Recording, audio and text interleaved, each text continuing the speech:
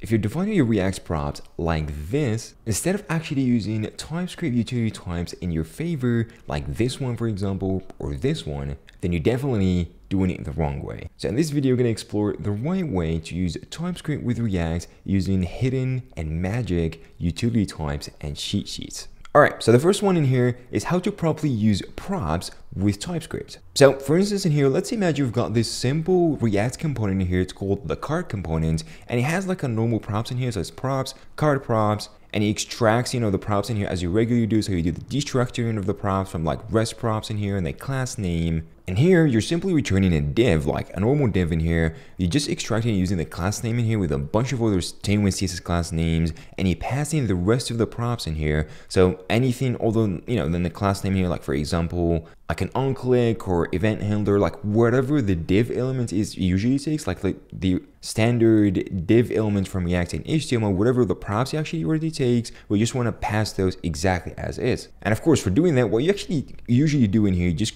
do an interface, you do card props in here, and you start putting things together. Like for example, the class name here that we need to use. Then if maybe you want to pass in other stuff like the children, title, onClick, maybe you want to do onHover, like whatever other props in here that the div originally accepts in here, like, the standard props that a div element already accepts, then you have to type everything, right? I mean, that's a little too much, don't you think so? Well, likely for us, actually TypeScript and React brings us a really nice utility type in here that's gonna help us a lot, which is like using React.html attributes, then you pass in like whatever element in here you wanna extract the HTML attributes from, which is HTML div element in here, and you're gonna have all the props in here instead of the card props. But this is not as good as you might think, because I already did a short about this one, and a lot of people said, oh, this is not as good. I know this is not like the perfect solution, but this works 90% of the times, but definitely there's a better one compared to this one. So instead of using these two in here, all you're gonna go ahead and do, got two options, whether you do like, for example, interface card props, extends, and you do React component props, and here you give it like the name of the elements you want. For our case is div. You can do like input, text area, whatever, and this will bring you all the component props in here you need. And all the component props in here are going to have like ref, children, everything is going to be included. Or the better approach in here is to be a little more specific about what you're doing and use this like component props without ref. So for example, we want only the props in here without specifically grabbing the ref of that one. We can use this one, or maybe you can do with ref if you want to specifically do ref. It's actually way much better than just doing component props in here, because this one includes everything. So this is a little more specific, and this is actually what React docs always recommends. But either way, using this or the other one here is way much better than just typing everything from scratch by yourself. And of course, as I said before, later on the card in here, you can actually use it however you want. You can do like, mouse over, on mouse over. You can do whatever other props the div element already takes, and you can pass them through to the card in here easily. Now, the second part is generic components. So if you're familiar with TypeScript generic types, like allow you to use a type or a generic type like T in here, and you can customize it, then it just makes it a little more general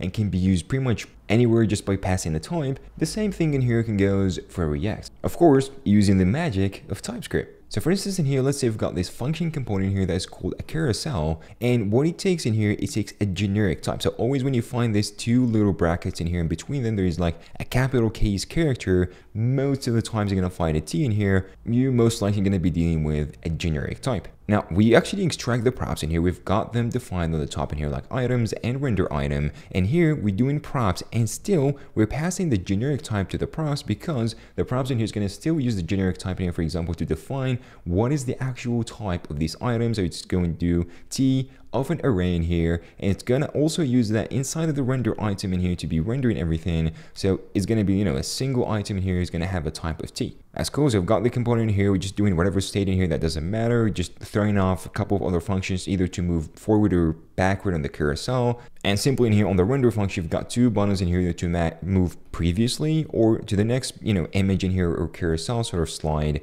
And we've got like a render item in here. We pass it like whatever item we're currently on. I mean, that's pretty generic. And this carousel particularly, because we're just doing it this way in here where we've got like a render function in here that can be provided through props. So you're just giving a little more room for people to like, use the carousel in here in a more of a generic way and pass their own render function, render that however they want. We only control how we move between, the previous slide or previous section to the next one. All right, so what about like the actual use cases of this carousel? So let's imagine here we've got the first use case. Let's say we actually just have a slide in. So we want to like render a bunch of images, carousels is like for images where you click backward and forward. And let's say we've got just like a simple interface in here that has an ID, image URL, and a caption. And this will just allow us to render a bunch of images. And for the objects in here, we're just doing, the same thing in here, like ID, image URL, just, finding in here an example of the 3 images, or particularly the 3 slides. Now, inside of the application in here, we got, H1 in here, we're using the carousel, and particularly we're passing in like the generic type, because before we're using generic type, now we're passing in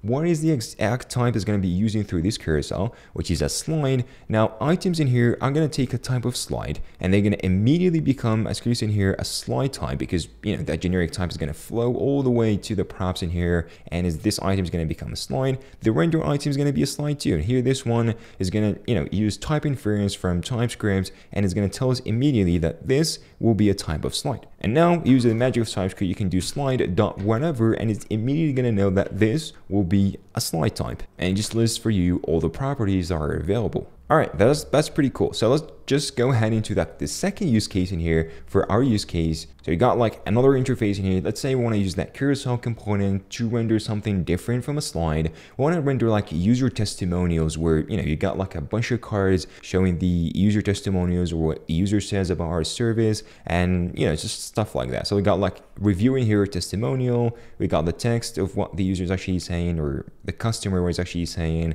and the author in here, thumbnail URL, and a name of the author. And again, just like a bunch of examples in here using review, which is an array again, we're gonna render in a bunch of stuff. And for using that inside of the carousel, we're just doing carousel, review in here, passing the items of your view again, and we've got like the review. Now, the same thing, because that's gonna be a type of review using type inference, that works fine. Now, we have our carousel more of like, instead of like just a normal React component, it became an actual generic component. Now, because this can be used literally anywhere, but just passing like whatever type you can use, you are actually capable of just render items whatever you want, render whatever type of like carousel stuff, from like slides, reviews, or testimonials to different things. So that's pretty good. Now, let's imagine we've got this carousel, but it's not a generic type. It's more of like a fixed type. Let's say this carousel in here only takes a type of a slide. Okay, so it doesn't take a generic type in here. It doesn't know what that generic type is. It's just like slide in here, slide in here.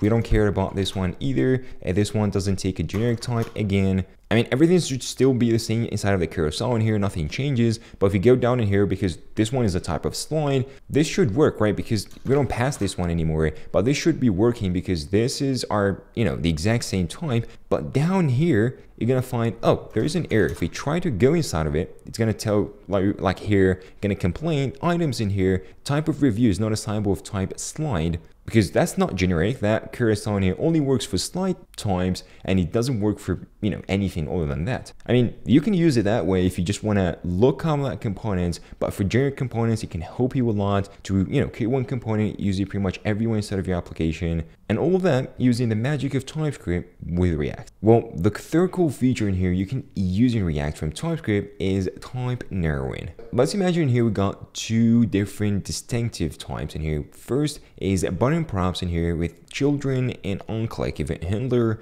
and we got another type in here like is called anchor props with different stuff. Now, let's say here we've got another component called clickable, and this component either renders an anchor element or a button element depending on the props it receives. So you can actually use type narrowing really well in here with TypeScript and React, and it can actually help you a lot to identify the props very easy. So let's say in here, we created this simple function in here, is props for anchor elements, and here what it returns props. It uses the is keyword, which is very important here for type narrowing. Is keyword is basically just going to identify whether it's this type or the other type. And you can imagine this as booleans, but for types. So this is going to be, with props is going to be anchor props. So for this one to be correct, so you got to go ahead and check, if href in here in props, then there's going to be an anchor props. Otherwise, it's actually a button props. And here, of course, the props it takes in here, it could be either button props or anchor props. So as simple as that, we can later on go ahead and use like is props for anchor elements. We pass in the props we've got. So if it is actually returning true, if this actually